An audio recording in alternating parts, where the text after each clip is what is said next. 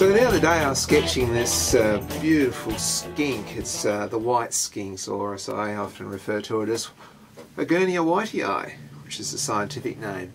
I'm going to do a how to draw lizard, the Agernia whitei, but I'm also going to combine it with how to draw a spider. So I'm going to do two separate how to draws, the lizard, the spider. I'm going to put them together and make a picture at the end of it. But first of all, how to draw a lizard. Okay, here we go. And here's the lizard I drew last time. That's my reference material. Now I'm going to go a little bit wild and use my imagination. I want to put a nice flowing, sweeping line through it. And this is where gesture drawing comes in. So, look at those curves.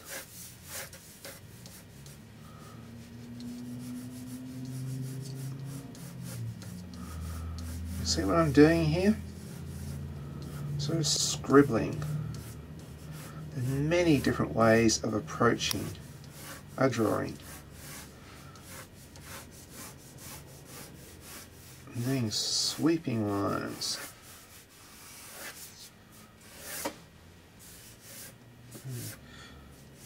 Go that way, give it an extra long tail. He can be sitting on his own tail, or I might make the tail go like that and change my mind.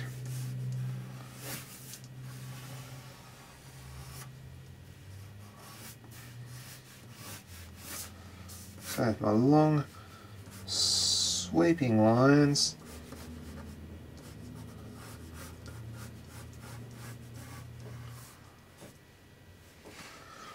Now what I'm going to do here, have those arms even but those legs here like this. I'll put a tail up there. So what I'm doing here is just trying to get it to look cool. Now if you want to use shapes, here's sort of like a triangle shape here.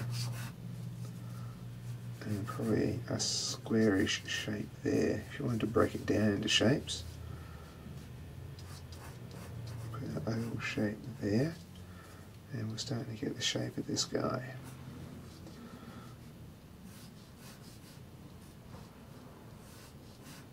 And there's his mouth. And I might draw his mouth open.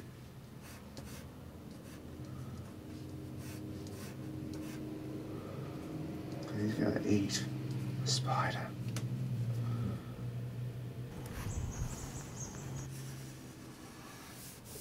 And I'm running lines down the back here because this guy had patterns down his back.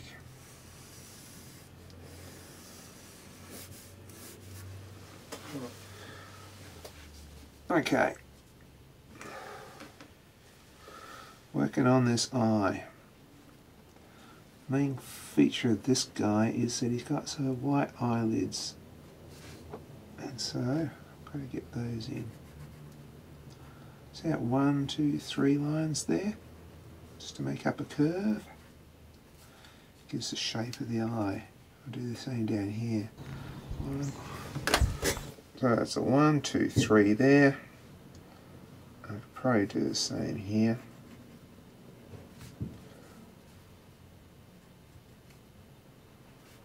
And here we have the eye, which I shall put a little white bit there.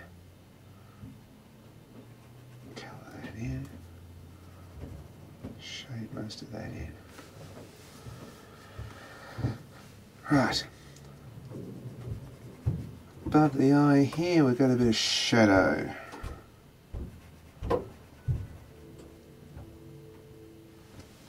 Bloody hell. Okay, that shadow goes to a pointy bit here, which is then starting to go on the scales at the top of the head.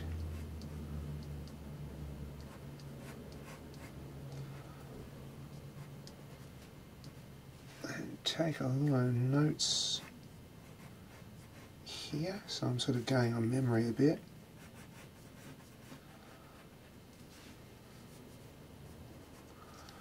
Do you remember there being a diamond shape like that? A couple of scales either side, a little bit like a snake.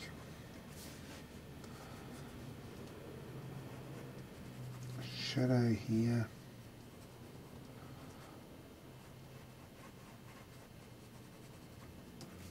Shadow. And sort of darkening up the scales around the eyelids just to make the eyelids stand out a bit. Now, on this top lip here we've got some nice big scales.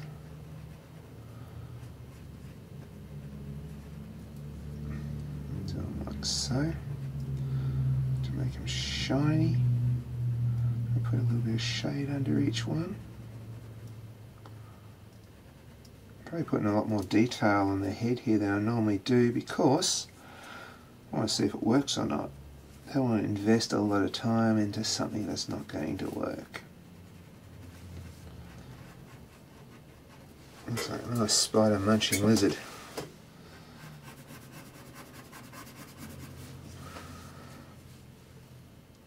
Some bigger scales here. So the light's sort of shining on there, darkening up this side of the face a little bit. Now here comes those, it's like 3 little bits there. That was the scales that sort of are in the ear. Next we've got some spots coming down here. So random spots. And each one of those spots has got some dark scales around it. So almost like leopard spots. And between those spots we also have dark spots. So I've got white spots and dark spots. Now here lizards usually have hips. You can sort of see a hip bone in there, so I'm making sure that's in there before the tail. Now rather than draw every little scale in, I'm just going to do a bit of a cheap thing here, which is a bit of a crosshatch. Making sure I don't hit the white spots. So I just want to darken this bit here. Yeah, I'm drawing the hands. Here's some nice claws here.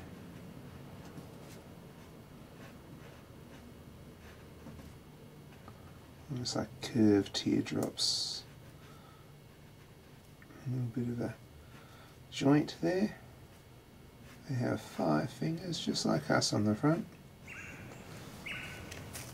Like a little monster's hand. You know, shadow under each one of those fingers. Going to have a shadow, check this out. Let's see how the difference the shadow makes.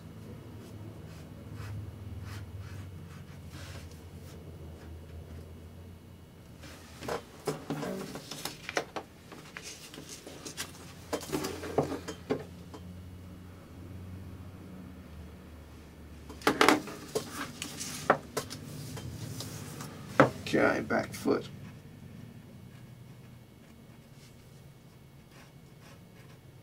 I love the feet on lizards. By the way, a lot of them have a really long middle toe there. More shadow.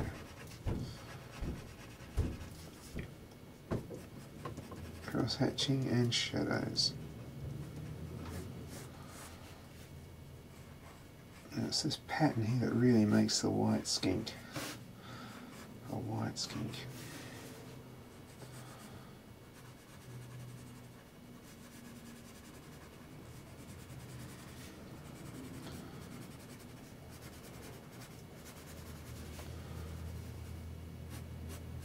Just going to cross hatch the back here a bit more, very gently.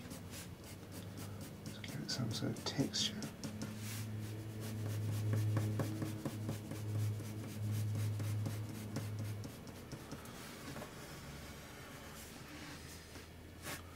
Okay, a bit of shadow under here. Where the tail comes around here. go under there too.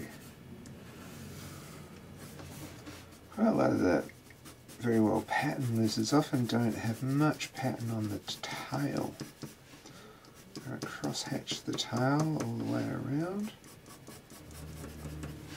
because I'm lazy. I'm actually using the eraser to rub away some bits. That's there to put in a shine. So I'm using it like I'm using white. You can get quite fine with the eraser if you use the sharp end. There is our lizard. Isn't he a beauty? And that's how I draw a lizard. Now the next one is going to be how to draw a spider. I've already drawn one spider, but there's so many different types of spiders, and it's something that I just really like. Spiders are just really cool to draw. So check out the next video, how to draw a spider.